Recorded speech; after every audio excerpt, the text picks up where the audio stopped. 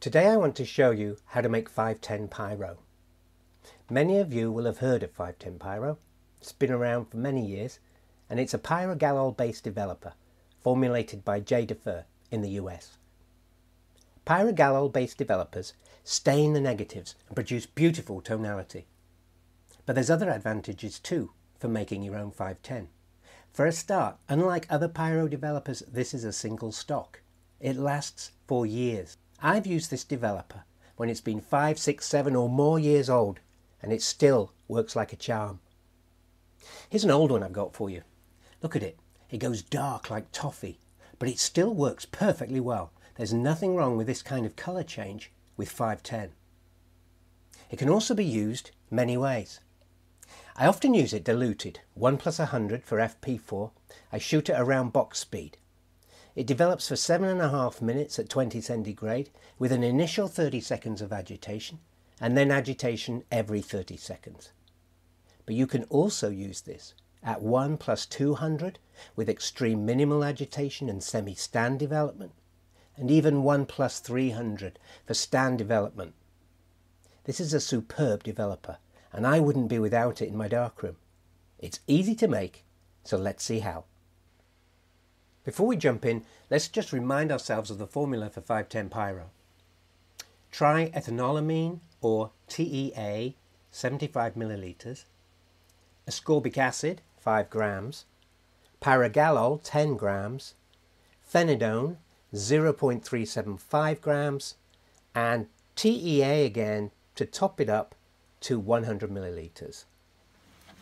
So the first thing I'm going to do is take a chemical beaker and measure out 75 milliliters of TEA. You don't have to be precise with this, but 75 is just about right to get all the other chemicals in and still require a little bit of top up. None of them will dissolve in TEA easily, so we need to heat the TEA up. And the best way I've found to do that is to use the microwave. I'm going to give it 30 seconds and then I'm going to measure the temperature and just check that it's got to 80 Celsius. That's roughly a good temperature to be at. Now be careful because this is very hot, so wear a heat-proof glove when holding this. I have a little electronic thermometer which helps to very quickly measure the temperatures. It's not quite warm enough. Let's pop it back in for a few more seconds.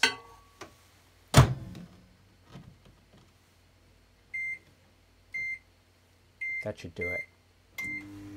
So once we've got it up to our temperature of 80 Celsius, we go outside. Now there's a few reasons for this, but the main one is the pyrogalol, which is quite poisonous and you do not want to breathe that stuff in.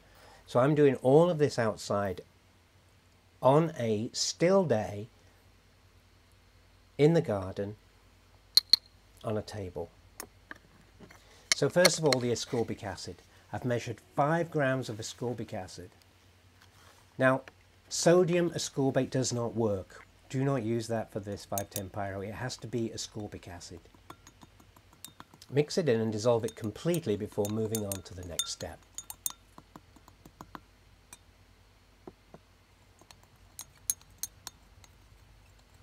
Now the next thing to add is the pyrogalol.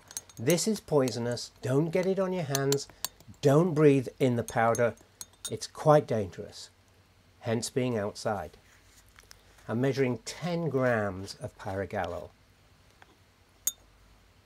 This is quite old and it's a bit sticky, my pyrogalol now, but it still works absolutely fine.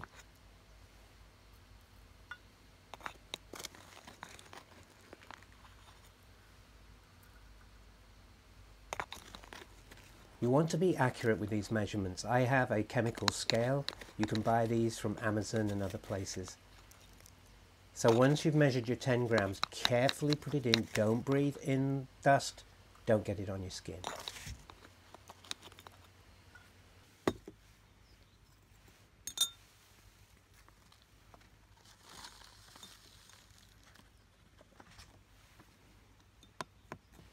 I have to tamp this down a little bit to get it into solution.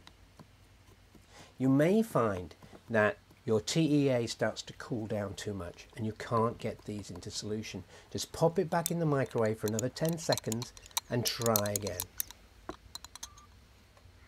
Okay, so the next thing to go in then is the phenidone. Now I've got an old bottle of phenidone here, there's not much left in it.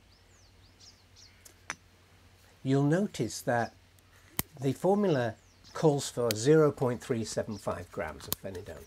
Now my scale does not measure past the first decimal place.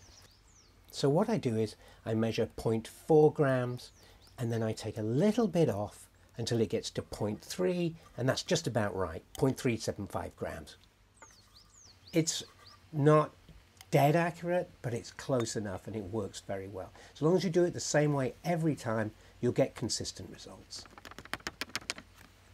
So the phenidone now dissolves in nicely, and I've taken it back into the darkroom. So here in the darkroom, I'm now going to top it up to 100 millimeters with TEA. Now this is cool TEA, it's just at room temperature. You don't have to heat the top up. Try to be accurate with that 100 milliliters. And then once you've got that in, stir it all in. You want to really mix it all up. You can see it's quite thick. It's still hot, so be careful, don't touch this and get burned.